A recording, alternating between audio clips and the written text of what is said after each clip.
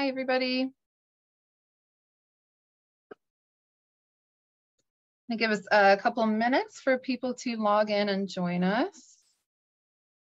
We have over 100 people registered today to join us, so that's exciting. So we'll give everyone a sec to get logged in. It would be great if you wanted to share where you're joining us from in the chat. We always love to see how far we're spanning here.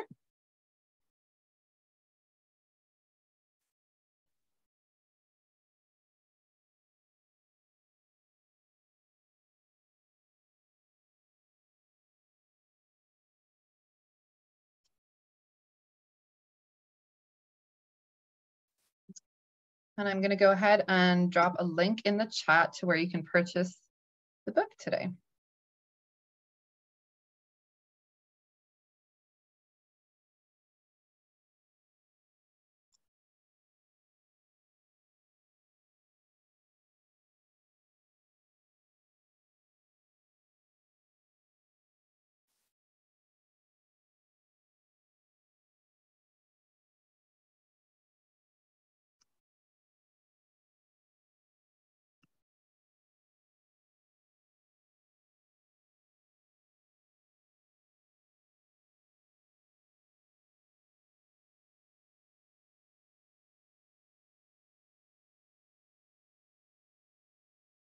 Just give us a couple more minutes here.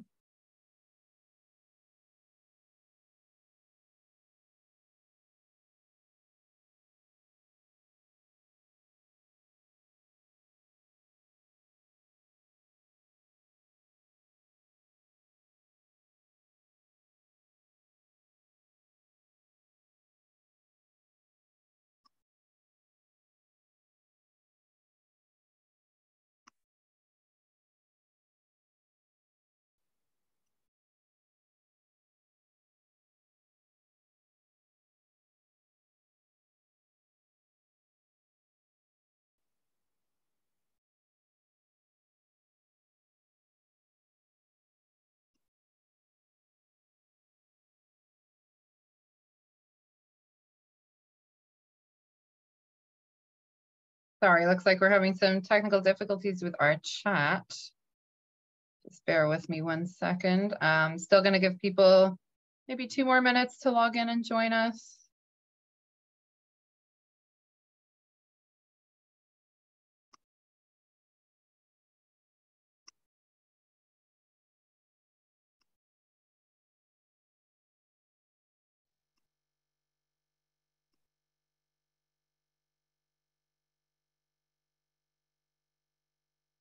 Okay, hopefully we fixed our chat. Let me know if you're still unable to see it.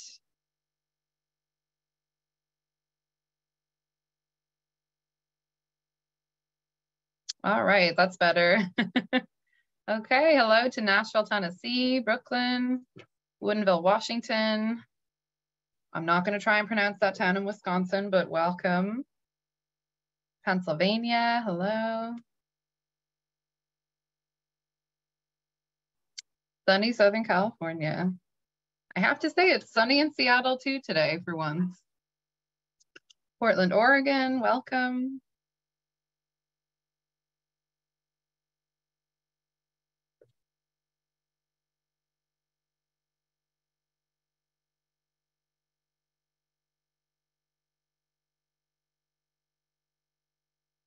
Wally World, Connecticut, welcome. Columbus, Ohio, hello.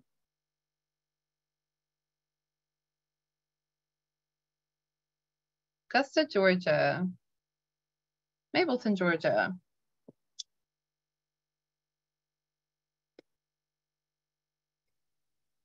Wonderful.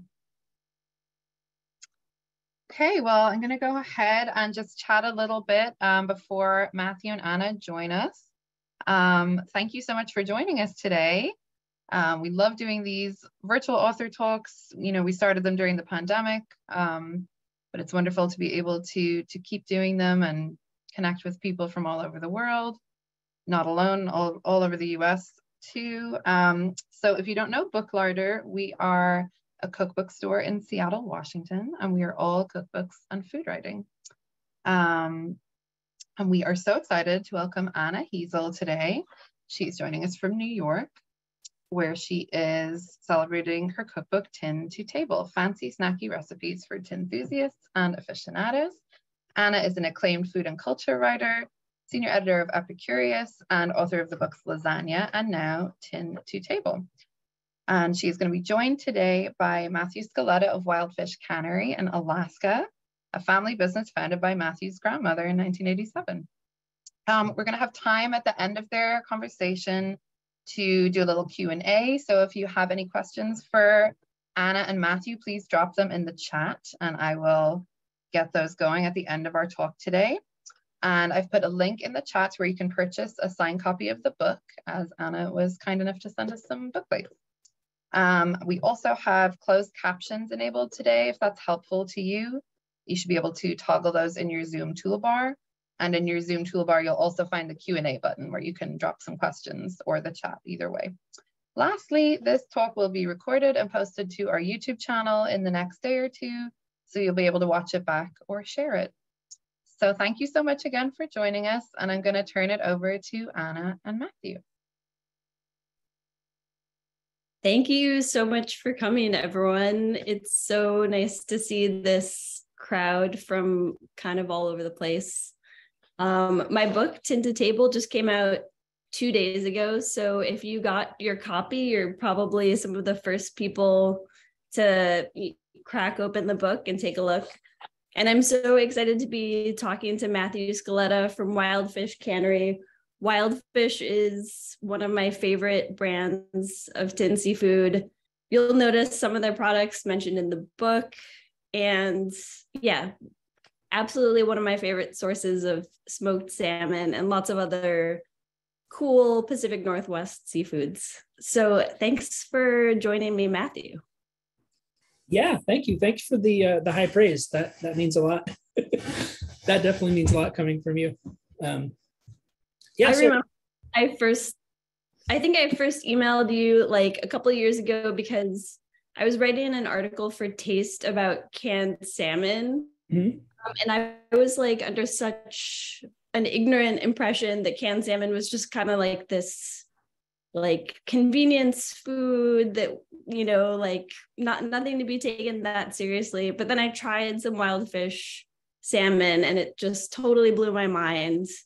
Like delicious, smoky flavor, really beautiful, tender texture. And it just like totally changed what I thought about canned salmon in general. That's perfect. That's the experience you had is exactly what I'm trying to do. I think a lot of people kind of come to canned salmon thinking about just like the pink salmon stuffed in a can with water. You got the skin, the backbone, you know, all the little kind of crunchy bits in there. And it could be so much more than that. So, yeah. I mean, salmon is so important to Alaskans. Do Alaskans get a little bit annoyed when they hear people like me calling canned salmon like, you know, like a watery, yeah. And I think even Alaskans are going to be the biggest salmon snobs. And so you're not going to find like the big industrial canned salmon in anybody's pantry around here, for sure.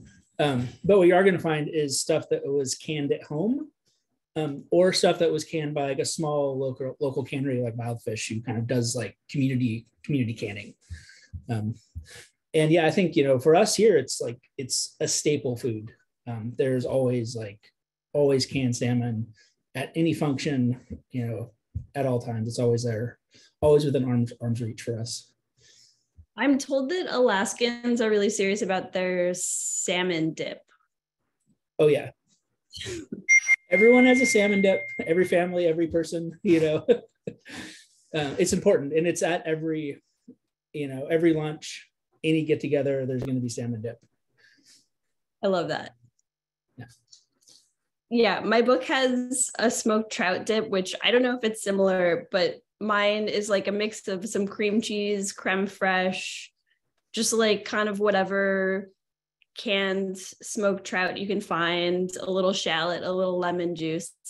And like it really shows that a canned smoked fish can just go so far in something creamy, like a party dip or a spread, where just like that smoky flavor does so much. Oh yeah, that's a great recipe. I think that's the secret, is like the smokiness with like the fatty creme fraiche or cream cheese. My go-to move is always can of smoked in a can of traditional plain pack. And then just to kind of cut the smokiness a little bit, but stretch it out. And then the usual, cream cheese, scallions, all that stuff. You really can't go wrong. Yeah, totally. That's smart mixing them, because some of the smoked canned fishes are like really, really smoky. I know that Wildfish is a family business for you. I think Nisha mentioned that it was founded by your grandmother. So I was curious to know what, like, since you've been in this, your family has been in this business for decades, just kind of like what the last few years of, like, we've been seeing like the phrase tin fish trends thrown around a lot. I'm curious to know like how much the last few years of tin fish buzzwords has kind of like changed your business, or if it's like, whether you think it's a trend or whether you think there's something bigger happening. That's a big question. So I think I could dive into that. So we've obviously been, canning fish for quite a while. So for us, it was like never a trend. But like I said earlier, it's part of everyday life. As far as the business side, so like our core business was actually built on canning fish, like not as a brand, but as a service, for primarily like folks in the fishing fleet, and people who were just putting up food, for their home stash or whatever. And so I had seen the way, like kind of saw the trend coming, I like to think. I was a chef, like in fine dining for about 10 years. And I remember very distinctly, it was 2008. I was, cooking somewhere in Portland, and, after work watching Anthony Bourdain. And he has the episode where he's in Spain, popping all the tins. And it hit me right then. I was like, wait a minute. Like, this is a thing. Like, we have canneries in the States. Like, my family has a cannery. Like, why aren't we approaching our domestic canned seafood like this, like they are over there? And really ever since then, and more so once I took over the company in 2015, that's been my goal, has been to kind of make everyone know that domestic tin fish is as good as the imports. And so when the trend started to hit, I felt great, because it's like, oh, like it's working, like people are getting it. And, it makes, it made the consumer education half of like our job a little easier, because people, like, now most anybody knows, oh, like, yeah, a tin of fish is good. You don't have the automatic association with a commodity product. Yeah, totally. I feel like even since I started to write about tin fish as a journalist too, American audiences are like more receptive to the idea of tin fish as like a little bit of a luxury too, like something that is maybe imported. Maybe you have to spend like, maybe you're choosing to spend like $15, $16, $17 on a can, which, like, if my parents in like a grocery store in Buffalo in the 90s had seen prices like that, they would just say like, get out of here. But, I think we're starting to think about it as this like special handmade thing that a lot of labor goes into, and like a lot of really quality ingredients too. Yeah, that's the thing with it. That's what's great about this method of preservation. You can take like, take something at its peak, like at its perfect state, and, you know, get it to Buffalo or to New York, you know, New York City, still like that height of, you know, perfection, I think is awesome. And, you know, I like seeing it as a luxury item, but it's also kind of weird because I'm so used to canned salmon as just something you grab for lunch, you know. I like to think we kind of straddle that world, like we have super luxury products that are definitely leaning into that, you know, that mindset of, you know, special occasion. But I really think it's important to produce stuff that just like the average Joe can eat, you know. Totally. Is it like, have you run into any challenges in just like trying to convince people that like a can be worth, you know, $15-$20? Like yeah, there's always an initial sticker shock, especially when people have no exposure to tin seafood at all. You know, and you're used to tuna, you know, a can of tuna is $2 or something now. So yeah, you see like $12-$15 for a can of salmon, it seems insane. Most reasonable people, you know, once they hear the pitch, like, oh yeah, but it's like, you know, small fishery, this is all hand done. You know, you kind of make the argument for like, well, this is like the actual cost of food. This isn't some mechanized industrial process, you know, that's just happening faceless somewhere. Most people will get it, even if it's out of their price range. It's like, oh yeah, I get it. So yeah. That also brings up, I haven't opened it yet. I'm saving it for a special occasion, but I have this very special tin of yours, which was very pricey. I think it's out of stock. This will probably go for hundreds on eBay, but I'm saving it for a special occasion. I'm not giving it up. That's your requirement, right? I'm gonna buy a house with this someday. But I just think that these are Wildfish's gooseneck barnacles, and I just think they have such a cool story. Can you talk a little bit about like how these came about, but also just like what it takes to make a can of these, because it's like, it's a lot. Yeah, I would love that product is like so much in so many ways, like the pinnacle of what, you know, kind of what we embody here, I think. So that product, I started with a phone call. I got a phone call from a fellow named Evan. He's out of Sitka, which is like, you know, a couple hundred miles north of us here, another small fishing town in Southeast. And he gives me a call and we chat, and what he's doing is like these provisional fisheries. So there's nobody goes out and fishes barnacles. And so he went through the state, got a temporary provisional permit to test the waters for the fishery. You know, and they do this to kind of see if there's a market for it, if there's, you know, biologists want to know if there's actually the biomass for this to be a fishery and for it to be managed and sustainable. It's like how fisheries are born, so to speak.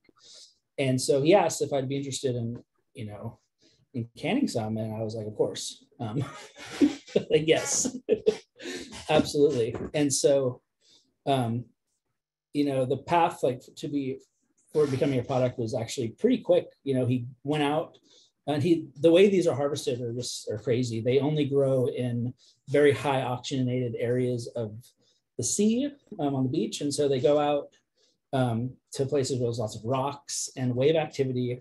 And he goes out in a wetsuit with like a scraper and just kind of floats there in the waves and just like pries them up. And they're harvested in clumps. They're live. He takes them and packs them in a styrofoam box, puts them on a plane. Half an hour later, they're here at Wildfish. Then that's where even more work. I mean, if it wasn't work enough, him harvesting them, even more work starts where we're blanching them, peeling them by hand.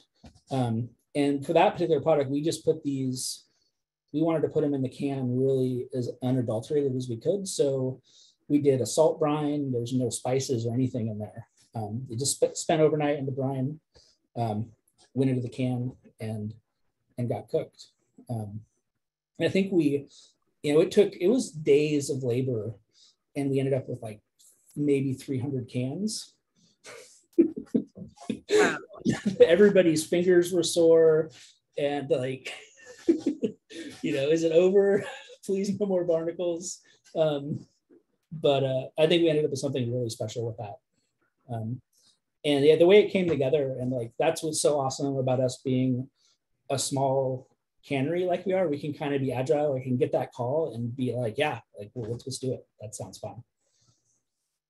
Yeah. They're just like a total work of art. And like for people who are watching, if you haven't seen gooseneck barnacles, just like Google image search them, because they look like little like dinosaur arms and legs. They're like so like they don't look like they would be edible, but when you taste them, they're like really like briny and fresh and have like a pleasant like chewiness to them. And like in Spain, a lot of places in Europe, they're like really a delicacy, and they're tinned in Europe. But are you the first company to actually tin them in the US? As far as I know, we are. Yeah. They're really cool. And there isn't many, I think Oregon had a fishery for a while, like a pretty small fishery. And I know that BC has some harvesting too, but there's not a lot of activity there in the US. I don't think we've quite caught on with them the way Portugal and Spain has, right? But yeah, they're great. I heard someone describe the tin ones at least as like eating an olive, which, the way like they were kind of concentrated through the retorting process, which I thought is like a kind of a cool description. Totally. This also brings up another reason why I'm like so passionate about tin seafood, is that often in American grocery stores, it's pretty impossible to tell where the fish is actually from, and like when it was caught, things like that. Like there's a lot of misinformation, even just about like whether labels at the grocery store are really accurate. If it says wild, never frozen, etc.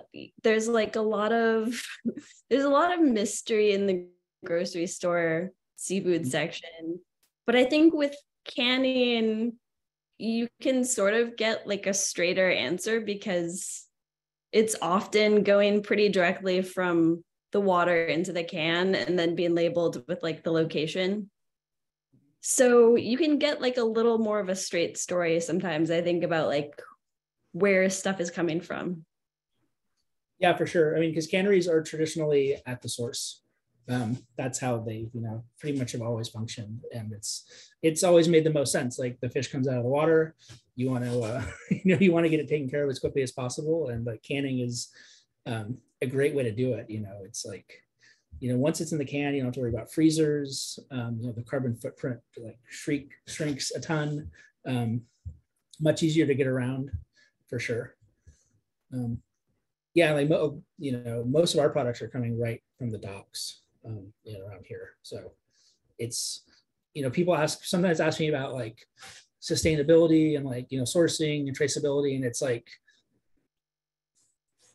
I don't know, it's like it's so ingrained for me. I rarely think about that stuff, because it's like, oh yeah, like I know the name of the guy who caught that fish, right? And I forget that not everybody is like can be that close or thinks things like that. So it's cool. Totally. There are also like so many, like a lot of the seafood that I write about in the book are like mussels, tuna, octopus, like things that are really, really popular in European canning, but that you can also catch and can in the United States. Mm-hmm. So there's like an interesting parallel there too, like Pacific Northwest, you can catch a lot of these things. Yeah. And it was odd to me that nobody was really canning much of it until recently. It was, salmon and tuna, and that's definitely, and there was like, there's been folks doing oysters for a while, for sure. a couple folks doing mussels. Yeah, it's great to see some of the European influence come here and allowing us to utilize like some of these products a little more widely. What are some like ingredients that you can't catch in Alaska that you wish that you could? Or like, what are some types of canned fish that you wish that you could produce? That I wish that I don't know. I feel like we have so many options here that there isn't much, you know, I mean, something like mackerel would be cool, for sure. Yeah, I don't know. It's like, I feel like there's so many things and we're not going to even be able to can them all. Not a lot of mussels here. So that could be one. There's not really a commercial mussel presence at all. Like you can harvest them, you can like forage them, but that's one thing we can't really get. Are you allowed to farm them in Alaska?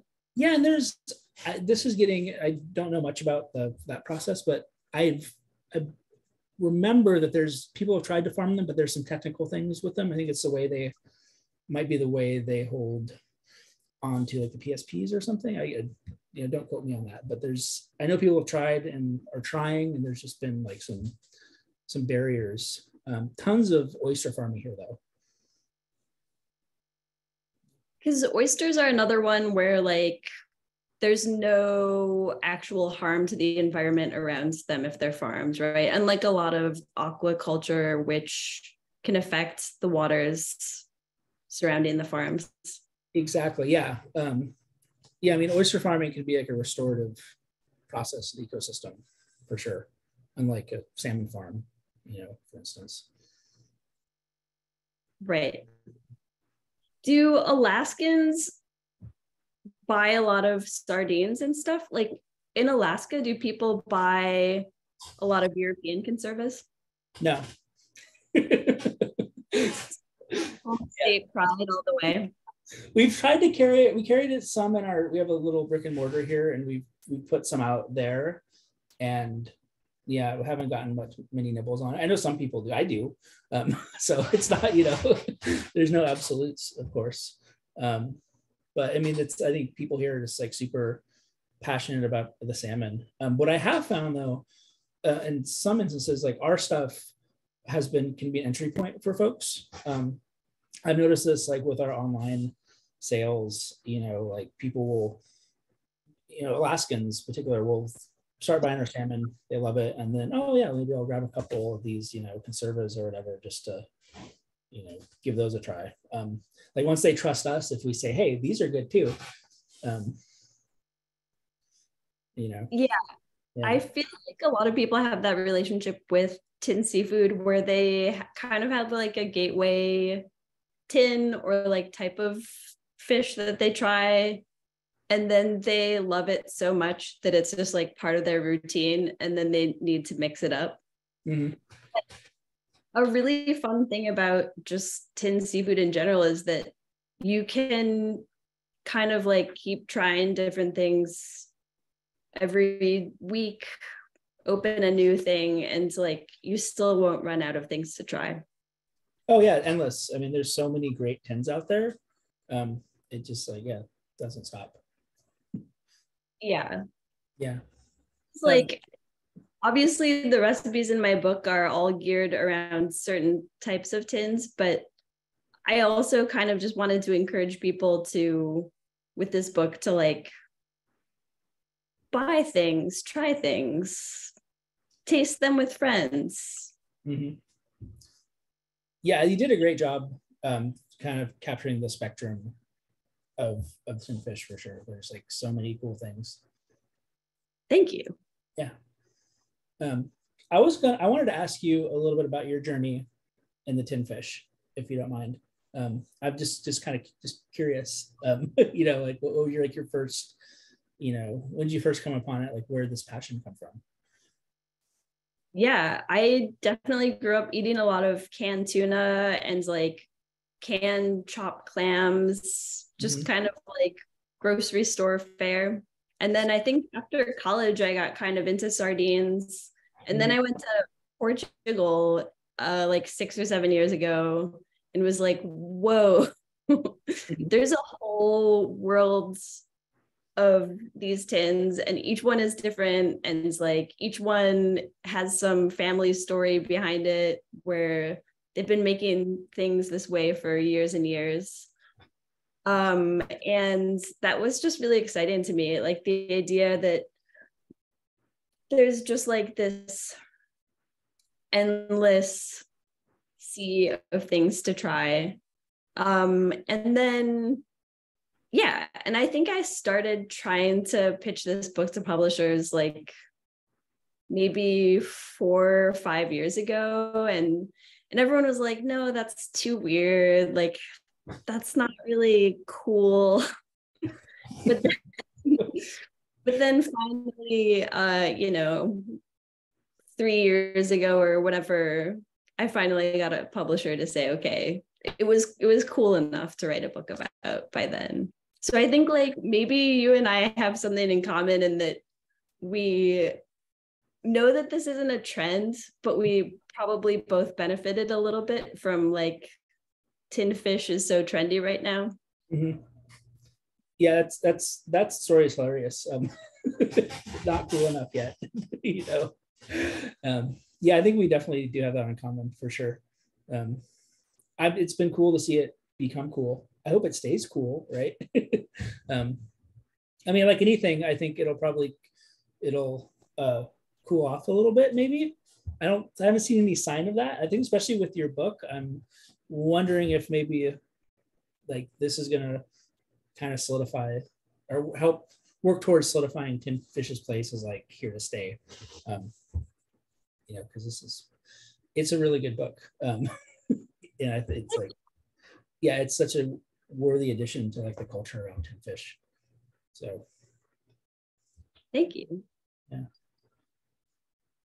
Yeah, I hope that tin fish is here to stay. I think that just seeing like the way different chefs, I have like a bunch of recipes in the book that are contributed by chefs from so many different cuisines. It's like not just like Spanish natural wine bars. And I think it just goes to show that there are so many people have some sort of like sensory memory of like growing up with tinned seafood, cooking with it, making this really convenient pantry staple into something really delicious. And I think there's something timeless about that, I'd like to think. Yeah, I think especially now it seems like people are more than ever like excited about stuff that's like simpler when it comes to cooking at home. You know, it seems like we're kind of got away from, you know, these giant complex time suck meals, and people just want to be able to create something that's like excellent, still excellent, but you know, not put so much labor into it, right? Totally. Yeah. I think we have some time for some questions. Yeah, we have some really great questions here. So I want to make sure we have time to get to them. So I'm just going to jump right in. First question I love, which is, what is the weirdest canned food you have ever eaten or found? I guess doesn't have to be seafood. Huh. This is for both of us, right? Yeah, Mathew? Open season.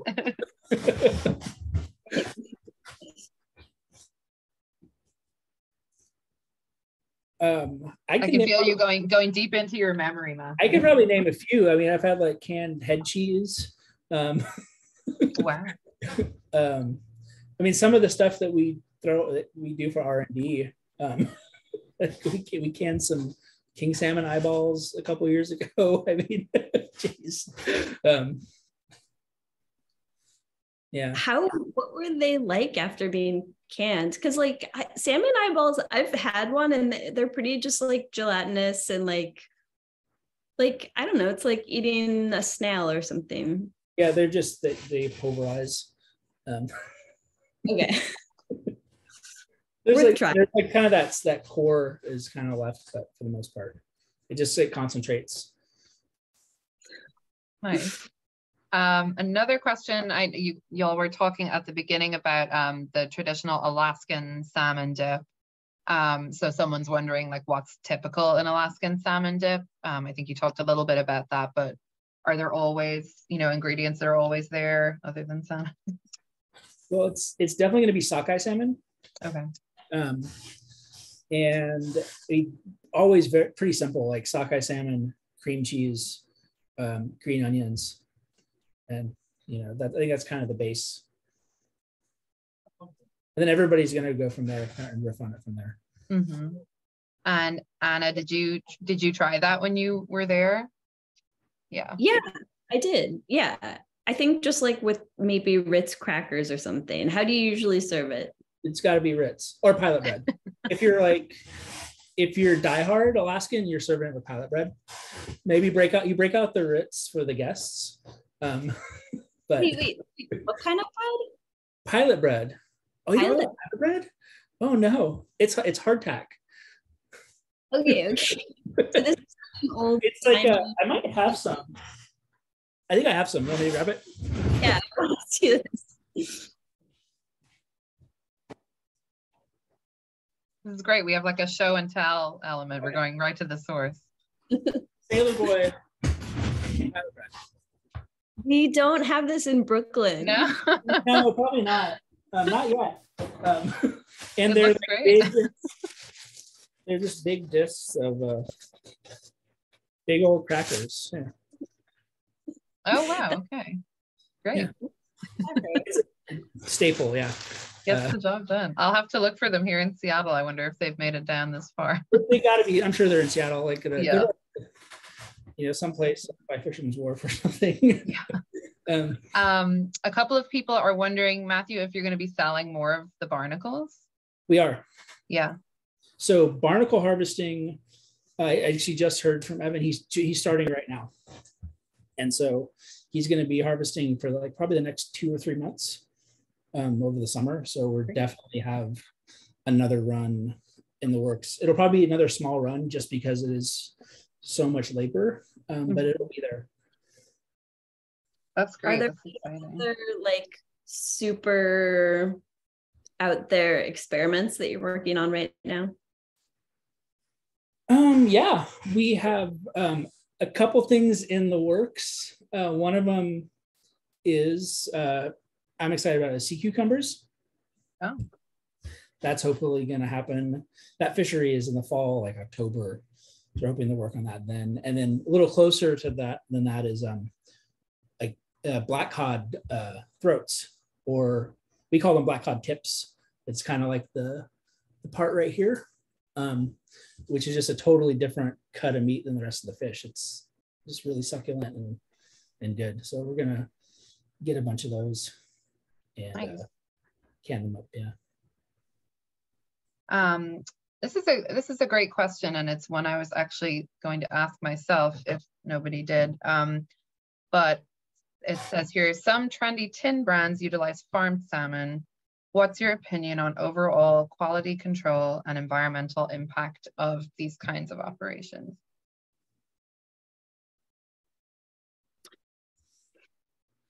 Anna? I feel like this question is a little bit of a trap. I mean, I think that like there are a lot of good canned smoked salmon products out there. And yeah, I mean, like I like to buy canned salmon that's wild caught in Alaska because of the sustainability of that, but there are a lot of good products out there. I know that salmon farms have changed over the years. Like your initial impression of salmon farms, like from the 90s, that were just these like polluters and these terrible ecologically these like terrible things. I know that there's been technological improvements since then, but that still sticks in my mind. When I think of a salmon farm, I think of fish escaping and destroying ecosystems. And like, I think of them like when I was a kid, like them finding Atlantic salmon in our native salmon stream, stuff like that. And I know that we've kind of moved on from that. So I think I'm just going to have to be biased and say Alaska is the only way to go. I think that's fair. Yeah. Someone else is wondering, and this is a question for both of you, how do you like to pair cocktails, wines, or beers with tins? And is there any kind of favorite pairings you have, or any sort of framework people could use? My book has like a few suggestions about that, like, you know, a few cocktail recommendations here or there. I like to keep a Spanish vermouth around the house, because once you open the bottle, you keep it in the fridge, it lasts for like, I don't know, a couple weeks before it starts to kind of taste like refrigerator. But it's just a nice thing to mix with a little seltzer and like a squeeze of lemon. And it has sort of like all the like slightly spiced flavors, herbal flavors, a little bit of citrusy flavor. And it kind of tastes like a balanced cocktail, but you're just adding like one ingredient, like pouring it over ice or having it with seltzer. So I like to channel that like Spanish bar vibe of just drinking vermouth with a lot of conservatives, especially like snacky, like for snack time or while I'm cooking dinner. For those of you who already have the book, on page 116, there's a wonderful vermouth hour potato chips recipe that you can see here. And it is, yeah, it's potato chips with mussels, olives, and piparas, like pickled little peppers. And I feel like that would be so perfect with a little cold glass of vermouth. What about you, Matthew? What do you like to pair with a good smoked salmon, for instance? So I think the way to go with the smoked salmon is like people always ask me, like in the shop or whatever, okay, like what do I bought a can of salmon, what do I do with it? And I always respond like, if it's your first time having a nice can of salmon, like you need a beer and you need to eat it right out of the can with a beer, whatever beer. No matter what beer. Yeah, like a Pacific Northwest beer, I guess. But you know, I think that's like a classic pairing for sure. Nice. Maybe I'll have that for dinner. Excellent. Somebody is wondering, Matthew, is all your fish brined prior to canning? Do you can with oil? What's the shelf life of canned fish in general? Okay, so most everything we do either undergoes like a brine or a curing process before it gets canned. Some stuff, we have a couple products that we just go in there just raw, but it's not the usual. And as far as shelf life, that's a tricky question because I don't know if the FDA is here or not. But I don't know if they've logged in. Technically, with the cans we use with like the sanitary lid with no pop top, we get 5 years with those. And that's one of the reasons like we choose to use those, just because like, you know, the whole canned fish is food security thing is important to us. But honestly, if you keep your tins stored correctly, they don't get wet, they don't get rusty or bulge. Like I've eaten 15-year-old cans of salmon. And you sit before us today. Look at you. There's this blogger named, I want to say Drew Mellon, maybe, who he had like a blog spot where he would just open he opened like hundreds and hundreds of cans of sardines and would like write a review. But that included like cans that he was finding on eBay from the 60s and 70s, which just really, really brave. I would not go that far back because by then like the can has got to be kind of like rusting and disintegrating. But yeah, people really take it to the extreme, I think. Oh yeah, that's pretty diehard, for sure. But I definitely appreciate the spirit. We started putting like a vintage stamp on like a few of our tins a couple years ago, just to kind of, you know, get that word out there. That you can hang on to these. You can lay, you know, certain tins down for a couple years, no more than 5, of course. But you know, I definitely encourage people to try that, especially with like a wild product. You know, things are going to vary year to year. Like one year, your king salmon are going to be fattier than, you know, one year. You know, stuff with additives. Like we do one with birch syrup, and like the birch is going to be different every year. So I think it's important to note, the date and that stuff. Yeah, there's like a big French culture of doing that with sardines, where like when you have a really good harvest year, like making special cans with the vintage stamped on there. And it's like wine, where like people collect them, open them in 5 years, open them in 10 years. It's like a nice little time capsule of like what the fishing season was like that year. Mm-hmm. Another question is about favorite condiments to pair with specific tins, or are there any condiments you like to keep around to have on hand for kind of pairing with things? I mean, I really encourage everyone to check out the book, because there are just such wonderful tips about all those things. But yeah, does anything come to mind to either of you? Tin fish people are like really serious about hot sauce and chili crisp. I don't know if anyone in the audience is in the canned sardine subreddit, but they had to make a rule in the subreddit where you couldn't post your condiments because people are getting too excited about their condiments. It's just like very wholesome. Like, yeah, everyone's excited about their condiments. But kimchi mayo, someone said in the chat, that sounds good. Yeah, like some mustards, some hot sauces, some chili oils. I like a really good harissa with like an oily tuna or mackerel, just with like some olives, some pickly things, some bread. Those are my good ones. What about you, Matthew?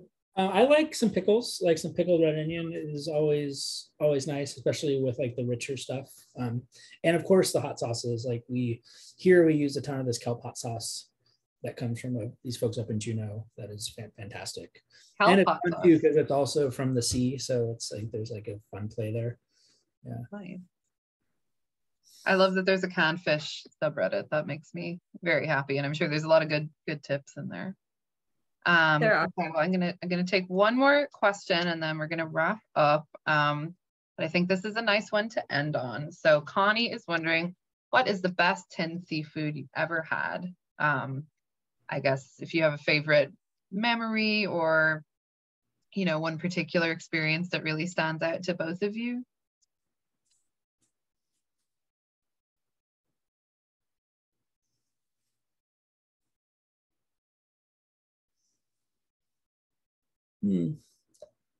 That's a tough question.